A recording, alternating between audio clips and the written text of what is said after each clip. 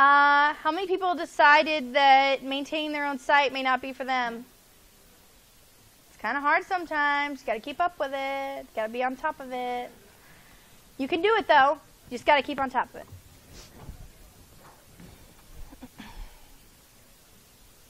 And just a note, I will be available the rest of the day. I'll be here, and available for questions and stuff during lunch and all that. So if you have any other questions, I got some good questions during the break. So thank you.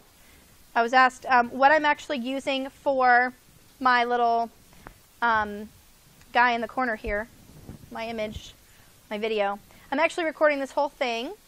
It's called useloom.com, and if we go to it, oh, I just stopped it. But if we go to it, this is the entire first half here, first part, I guess. And it's saving it, and that'll be available on my website too. This is the first part, so I'm going to close that. I'm going to show you how to start it up so you can see. It's called useloom.com, and it is a free recording software. It also has a desktop version, which is what I'm using right now. Start the recording.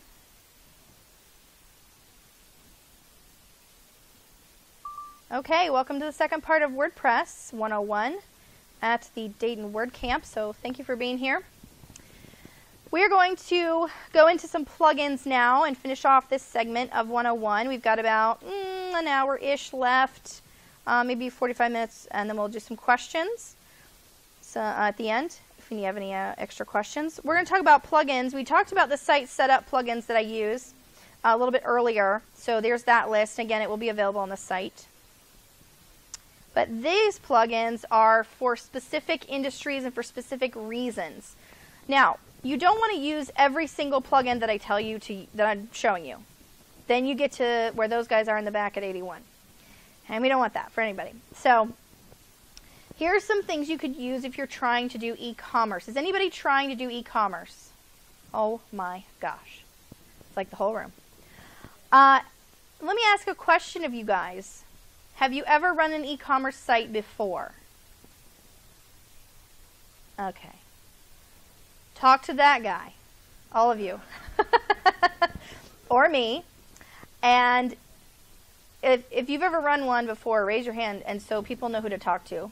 Okay, talk to the people that have their hands raised because it is more than you might think it is. Would you agree, you guys that have done it? It can be the biggest bear in your life and take over your life. There's so much support. There's so many things that can go wrong. I'm not trying to dissuade you. I'm trying to say, like, just get some expert advice. Talk to somebody who's done it because it may not be for you, and that's okay, but if you really want to do it, you got to kind of know what you're in for, okay? It's like having a kid. So, I like some of these things for different reasons for e-commerce.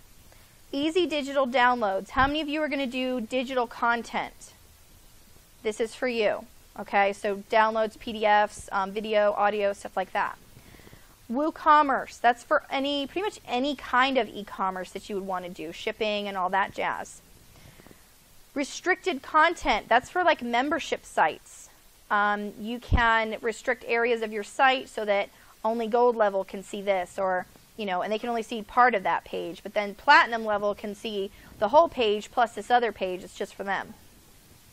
I like to use, when I did membership sites, I liked to use Member Mouse. Has anybody heard of that one? It's really good. It is paid.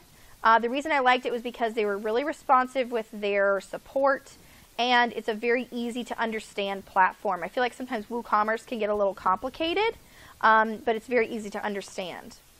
And then seamless donations. How many of you are running any kind of donations, nonprofits, that kind of stuff, churches, those kind of things, ministries? Seamless donations is awesome. It is so freaking simple, and it's done. You don't have to worry about all that junk. Like you set up with Stripe or PayPal, I'm pretty sure those both are in there. And you just have donations. It's done. So it's very, very easy. If you're just doing donations, it's really great. What was it? I don't know. There actually is. I have a client on Patreon, and they actually there's a WooCommerce plugin for that, I believe. So I would use that specifically, and sometimes if you go to the Patreon documentation and you look up how it connected to WordPress, sometimes they'll have a specific plugin they recommend, and I would use that. If you're using a specific type of system that's not PayPal or Stripe or just regular credit cards that go to a bank account, I would go to the company's website like Converge or Patreon or somebody, wherever company they're using for donations, and I would look up what their documentation is, type in the word WordPress, and see if anything comes up with, hey, use this plugin, or we like this plugin best. Yes? WooCommerce versus Shopify. Is that your question too? Okay, great. You were laughing, so I figured it was. It's going to get me kicked out of WordPress. I know it's going to get me kicked out of WordPress. All right. The question is WooCommerce or Shopify? Are you a developer? Okay. If you have the passion and the drive and the time to really get into WordPress on a developer level, I feel like WooCommerce is amazing because it's so customizable and there's so many things you can do with it.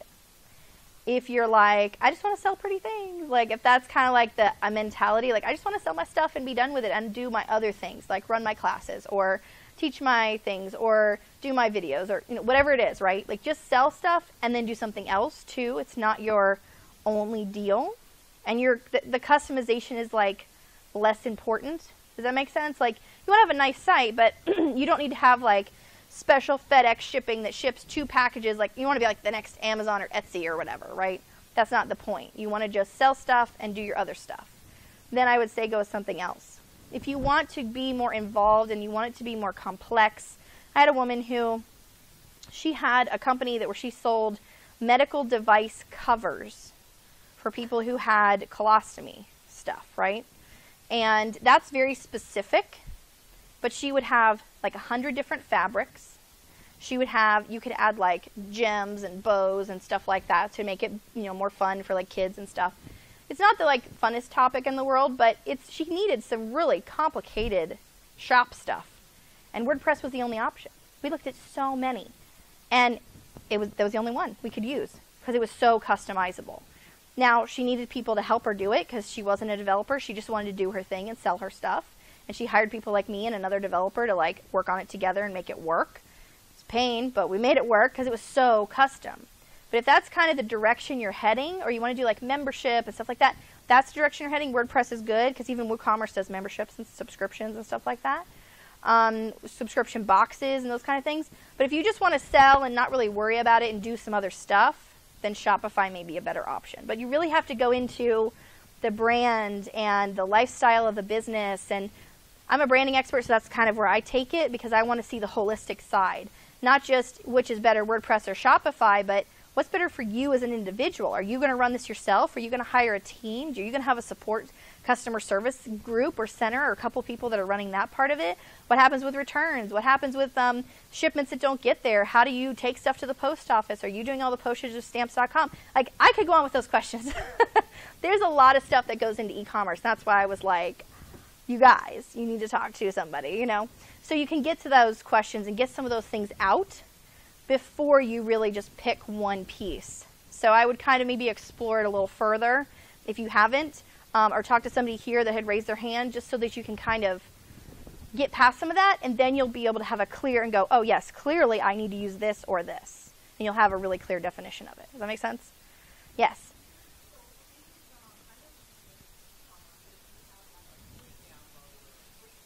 Uh-huh. So free stuff, uh-huh.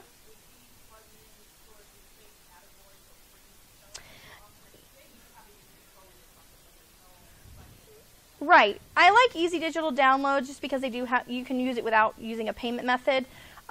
If you're doing a download for like an opt-in, how many people have an opt-in for their email list? Like, you give me your email and I'll give you this PDF, right? Or this thing, this video. I like to actually do that through the email marketing system. So I use MailerLite, and I use that through the email marketing system.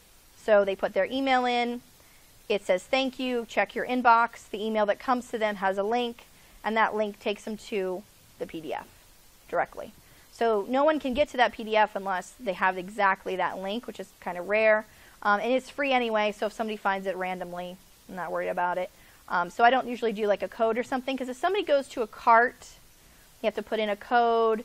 Unless you have paid stuff too, like it's a paid thing and you're like, hey, I'm giving you this for free, it's worth $25, then they're happy to put in the code. They want that thing, right? They don't want to pay the $25. But if it's just a $0 amount thing and they're putting in a code to get it, or whatever, they have to put in, because sometimes they'll even force a credit card sometimes if there's even a free amount. I mean, it's very tricky with that. So I try to use things that are a little more alternative, but Easy Digital Downloads has an option for, there's no payment, it's just a link, a button.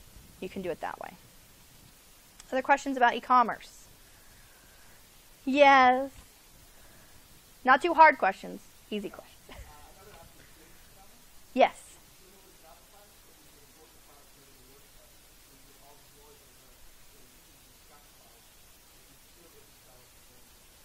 I like that a lot. I've also done Etsy integrated sites with WordPress. People that really are just crafty and they're like, hey, I've already got an Etsy shop, but I want my own site to showcase stuff that I've done or do custom stuff. Then I have them leave their stuff on Etsy. They're familiar with it already. And there's a couple of plugins. One's called Etsy 360 that you can use and actually just put your stuff in Etsy and do what he said with BigCommerce. Import it in, done. That's it. You're done with the, and all the payments happen on the other platform, and all the inventory happens on the other platform, just like what he said. So you're really using two pieces, but one that's, like he said, a little more easy, like a little easier than trying to deal with WordPress or WooCommerce. You've got that ease of kind of a Shopify, BigCommerce that you're using and you get used to. Yes.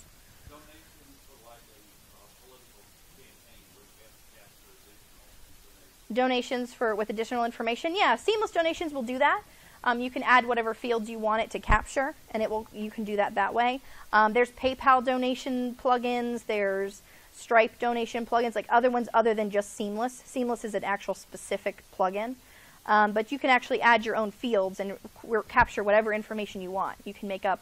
Sometimes I'll even do it where I'll do a Ninja form first. It'll say make a donation. It'll take them to a Ninja form. And then instead of saying submit on the Ninja form, it'll actually take them to a second page where they do Seamless donations. So I've already captured their information. And then they just pay through Seamless, and it's done. So it's like using two pieces, but for the consumer, it looks like one Seamless. They just go from the form to the pay, and then they're done. So you can do that, something like that too. A little more fancy, but it works. Okay. Plugin tools. How many of you are doing events? You need an event calendar? Okay. The events calendar by Modern Tribe is one of my favorites. It's my favorite. It's really, really good. They have a lot of updates they do, and it's just got a lot of great options. Oh, I just dropped my mic. Hold on. My sash is failing. Okay. Instagram feed. There's actually an Instagram feed plugin in the repository, just called Instagram feed. And I really like that as well because it just adds an element of kind of updated content to your site without you having to go in there and update content. So this is your current Instagram feed. You can put it wherever you want pretty much with a little short code. And then, of course, there's things like MailerLite, MailChimp, Constant Contact, Emma, all those, right? I like MailerLite the best. They're the most, you get the most for your money, I feel like, with them. I've done a lot of research on different products, and they're the one that has the best, kind of value for money. And they have their own plugin. So if you're using an email marketing system, you want to look and see if they have a plugin for WordPress and use that plugin. You don't want to necessarily mess with the code if you don't have to and all embedding and all that stuff. Just find whatever email marketing system you're going to use, find their plugin, and just use their plugin. It'll be much easier. There's no code involved. If you're going to be doing Google Analytics, or if you're going to want to do that in the future, I use the Monster Insights plugin. That's the easiest one I've found to use. Google Analytics, you need to set up on a Google account, and then they'll give you a nice little U code. That's what's called a U code. It's a bunch of numbers strung together, and you'll download Google Analytics, drop that number in, and then they'll both kind of connect up that way. There's a couple other steps, but that's the gist of it. Yes, you have a question?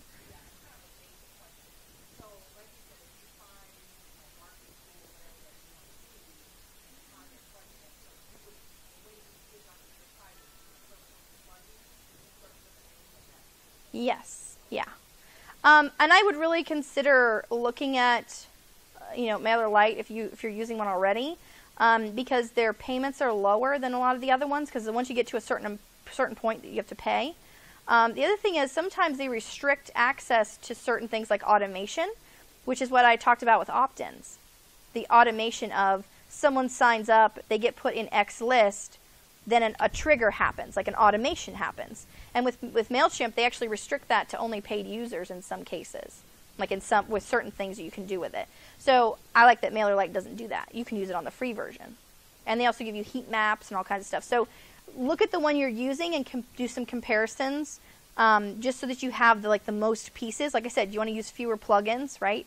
So instead of using something like MailChimp, and then maybe you have to use another plugin to help you with automation or something, maybe another platform would help with that if you're using those kind of things. So just trying to make sure you get the most you can in the least amount of items that you're trying to either use or pay for. Because I don't think you should pay for things you don't have to pay for. Does anybody else have a question? Okay. Apply online, which is a job board, and simple job board. If you're doing any kind of recruiting or anything like that, or you have the people want to have like a hiring or careers section on their site, you can use these. They're free. They're really good. They're in the repository. If you're going to do any podcasting, Blueberry is on here. And then also CoSchedule. Has anybody heard of CoSchedule? Awesome. So CoSchedule, excuse me, is an online calendar for your WordPress. And you might think, well, WordPress lets me schedule posts if I want to. So if we go into posts here, then we look at this one, I could schedule this for any time I want, right? Let's say I put it in August,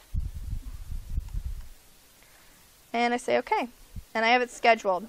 When I go to look at it in posts, this is what I get. A list. I get a list. I don't get anything else. I just get a list. What CoSchedule does is it gives you a grid calendar. It shows it to me on an actual square grid calendar, which is what, for me, is much easier to kind of view, especially when you have 50 or 60 or 70 or 100 posts and you're scheduling them out for a year or up, whatever it is, 6 months. You can actually go through and see where your posts are listed. Then what else CoSchedule does is it says, hey, this is a great post. Do you want to post this on Facebook, Pinterest, Twitter, right? And it will then put those links in your grid calendar, because you might actually want to post something in April and then have it post again to social media in August. It lets you do all of that right in CoSchedule. It's awesome. So if you're going to do blogging, it's definitely the way to go. I also use Social Pilot, which is a third-party app for scheduling those things. But if you want to kind of keep it contained in WordPress, it's a great plugin, very light, but it does a really good job.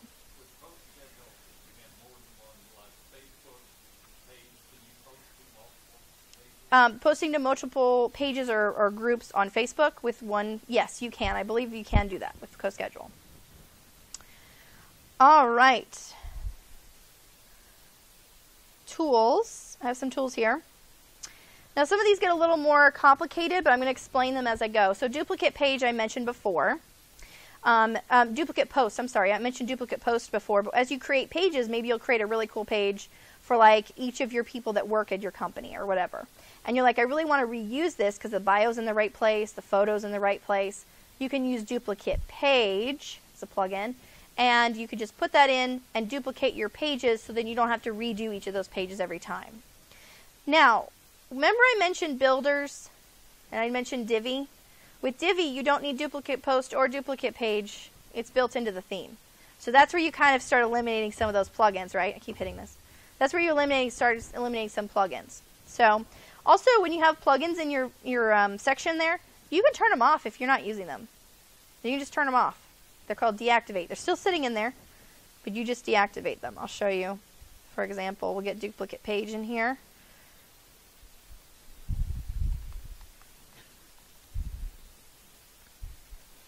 Here's duplicate page. And we'll do duplicate post. So you can see them both. Okay, let's go into plugins. Here they are. They're not activated. I can activate duplicate post. activate duplicate page, use them. Okay, now I'm done. I can just deactivate one or both, and it doesn't have to run. It's just sitting in there. The code, it's just sitting there waiting for me to start it up and use it. Site Origin Builder.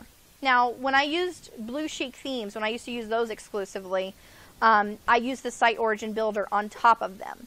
Now with Gutenberg, it may not be as needed, but if you're not gonna, if Gutenberg's not your favorite, or you've played with it a little bit and you're just kind of like, it doesn't make sense to me, sometimes that happens. Like these developers, they build these things and they're like, this is awesome, it makes total sense, and then I get in there and I'm like, what? This does not make sense at all. Example, Hootsuite and Social Pilot. Hootsuite I don't understand, Social Pilot I do. I don't get it. But it's another type of builder that's kind of mirroring modules and columns and putting things in blocks. So you basically say, I want some text here, and I have 3 columns. I want some text on this side, and I want a picture on this side. And in the middle I want, another picture that's an arrow that points to the picture or points to the text, or whatever you want to put there. Or you can have 3 columns of text and you have a picture on top of each one, like your services or something. So you can really be more flexible with it than just having, here's your text box like it does in WordPress. Now, like I said, they've got Gutenberg and you've got a lot more options, but Site Origin Builder is another one that you can try out and play with. But it's a plugin, goes on top of your theme, and I found it really useful and helpful, so you can try it out and see if it works for you. Easy Modal. Modal. Does anybody know what that is? Modal? Is actually those pop-up thingies that come up that are not the ones that say, hey, do you want to save 10% or whatever? Those are like the email marketing ones, right? Where you put your email in, you say, okay, I'll save 10%. These are like, hey, you should contact us. You click it and it pops up a whole contact box. Now you have to be careful with these because remember, we're designing for mobile, right? So you have to be careful with them, but you can use them in certain cases. You can also have them pop up to show like a tool tip or like a text tip, maybe a definition of something. So I've used those in those cases before. So you eliminate some of that text on your page and put it in a little like pop-up box instead. Jetpack is another plugin that typically comes with WordPress, but you have to activate it. Let me show it to you. It does require you to have a WordPress.com account to utilize it. But there are some really cool things that I like that it does. And let's do some screenshots here. So it has a few things that it does. It does some more analytics stuff that's more like on the site, not necessarily Google Analytics, but like within the site it gives you some analytics. It does some stuff through WordPress.com. If you have a blog and you want it to kind of be posted out with all the other blogs, it kind of helps with that.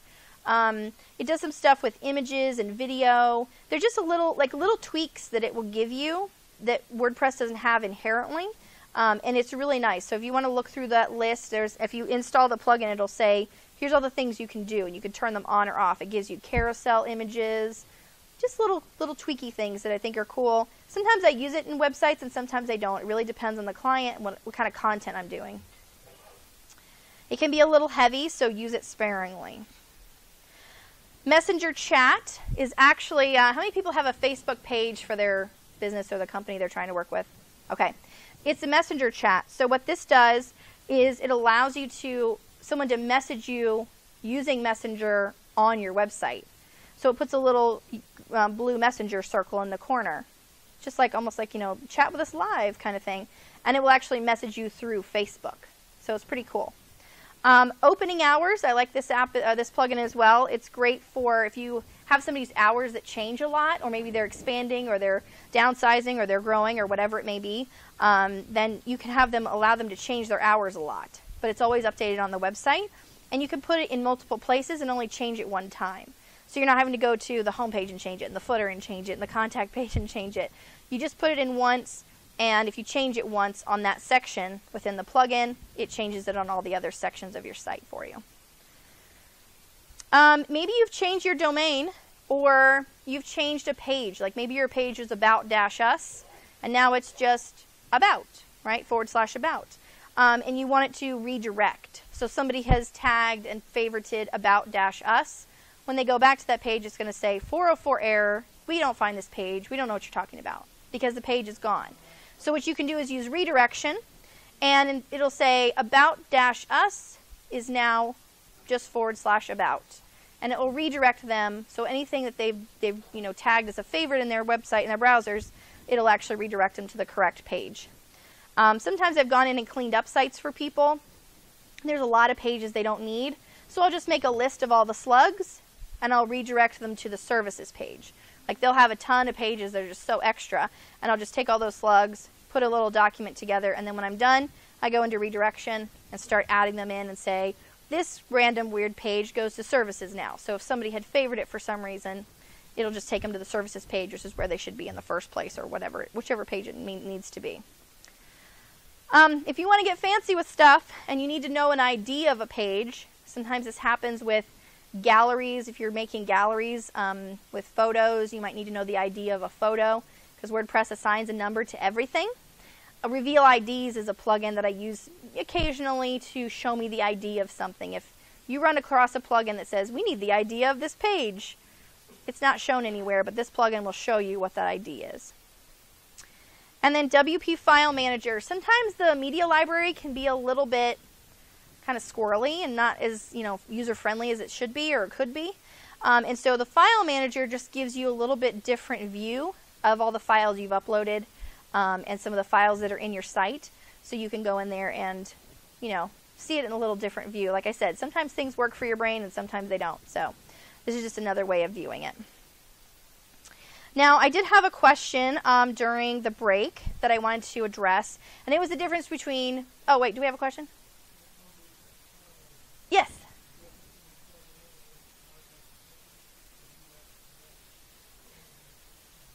No, you would use the plugin, install the plugin, and it would show you the files in a different way, just in a different view, essentially. No, it's connected to the site inherent, like inside the site.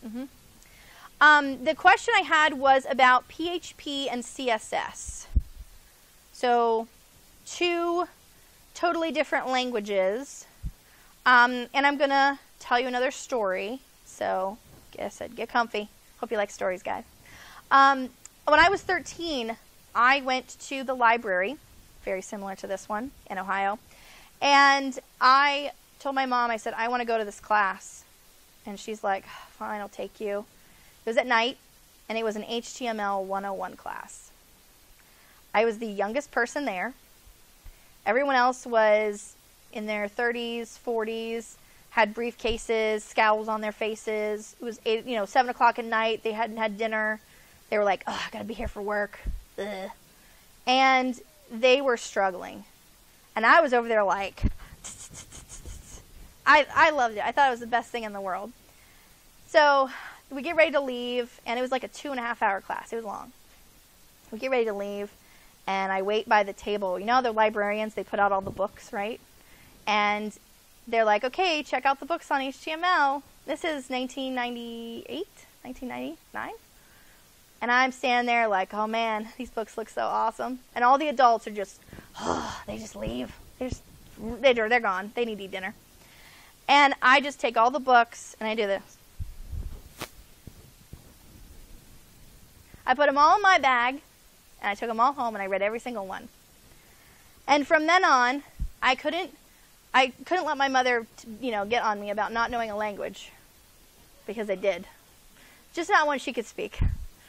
And I loved it. I mean, it was like learning another language. And to this day, I can sit down with an open notepad, like a Word document, not a Word document, but like a notepad document that notes, and just a text editor, and just type away and make you something halfway decent. WordPress has really helped. You don't have to do that anymore.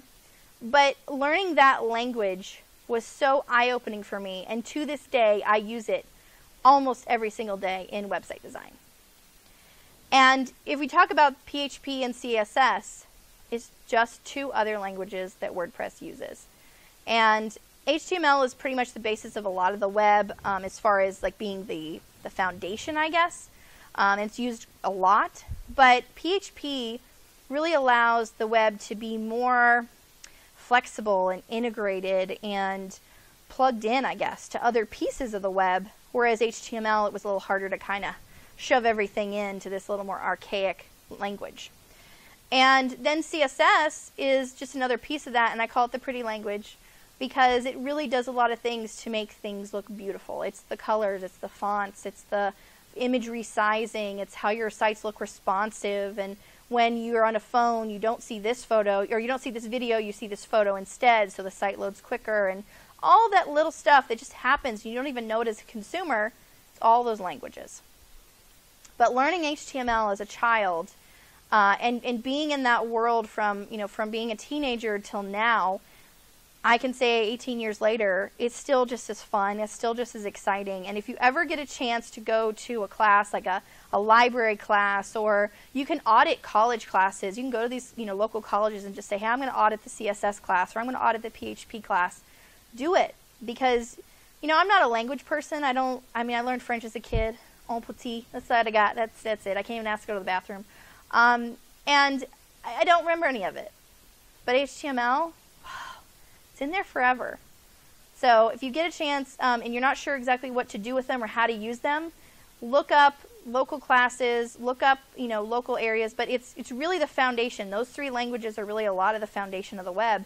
And WordPress relies heavily on them. And so as you go through, you will see things like iframes, which is HTML, and you'll see things that are, the CSS that we talked about in the customizer. There's additional CSS, and when you go to they say, oh, I want to do this with this button. They're going to say, put this in your site and put this in your site. Copy this code. And if you don't know how to read it and at least understand it a little bit, it can be really frustrating. And so getting just a little bit of knowledge can really go a long way for you to be able to look at something and go, I kind of understand it. I couldn't write it, but I can kind of grasp what's happening. You had a question.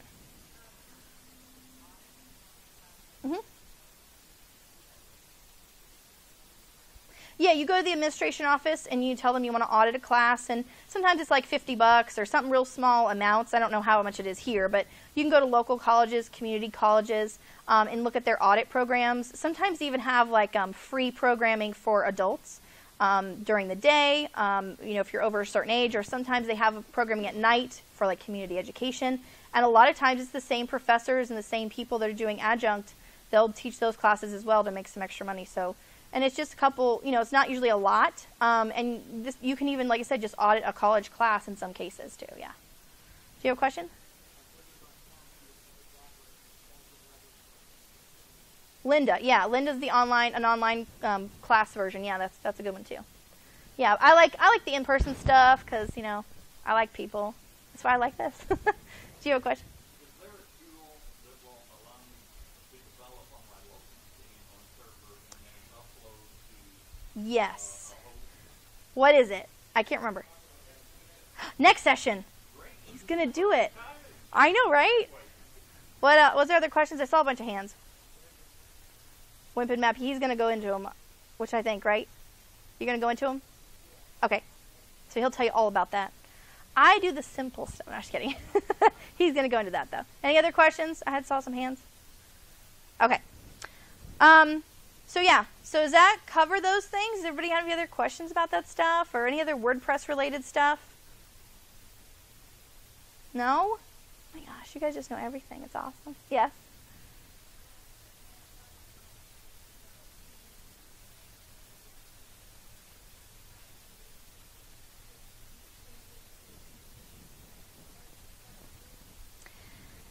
So you have a customized theme from a vendor you don't use anymore, and you want to kind of start new. I would probably say go with a staging site so you don't mess up your current site. So we'll go into the hosting, set up a staging if we can, rebuild on that, change the theme out, do whatever the heck you want because it's not live. And then once that's ready, push that live. That's how I would probably approach it. Okay, guys, well, I have loved talking to you. I'm going to let you go a little bit early so we can talk individually and talk to each other because we're here for the community part too, right? I love networking. I can't help it. So if you want to talk to me or anyone else, e-commerce people, raise your hand. The ones that need it, the ones that already know it, e-commerce, know it really well. Okay, you see us right now? It's like 4 of us. Talk to those people, 5 of us. Talk to those people if you have e-commerce questions. And like I said, if you talk to all 5 of us and we all give you a different answer, go with your gut, right? Always go with your gut. because it's always going to be right. All right, thank you guys so much. My name is Elizabeth Pampalone, and I will see you soon.